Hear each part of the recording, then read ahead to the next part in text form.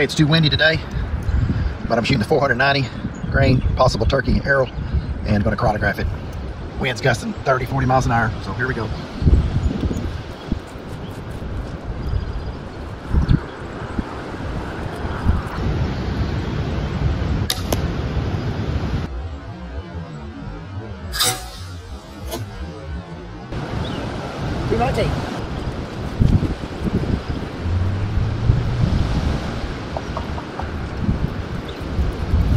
So 18-inch arrow, 200 grains up front, light a knock in the back and feathers. 490 grain total weight, and probably shoot one of either the Simmons or the Eskimo Zwicky with a 75 grain insert to make it 200 grains. There you go.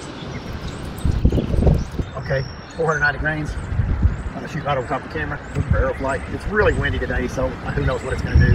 Heavier arrows do fare better in the wind with high FOC, so you'll probably see some wiggly tail fins.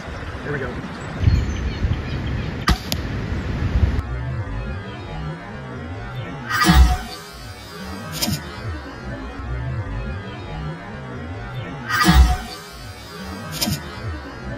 Okay, 490 grains again, but the last one was at 1080, 120 frames. This is 1080, 240 frames, slow motion. 219 feet per second. And I'm on top of the camera here. Try not to hit it.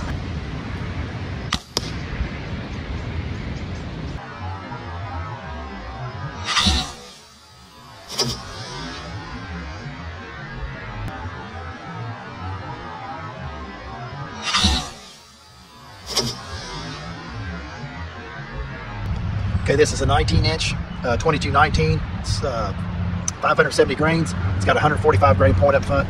It's plastic fletching. It is angled. It's got a lighted knock. See how that flies. 240 frames per second.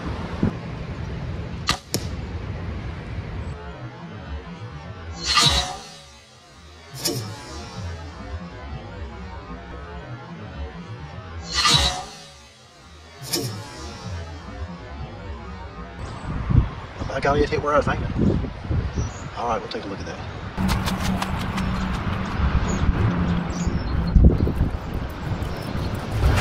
There you go. Well, I had my suspicions why that flew so well with just 145 grains up front. It's because it had a 50 grain weighted insert. I put weight behind it, so it's 200 grains.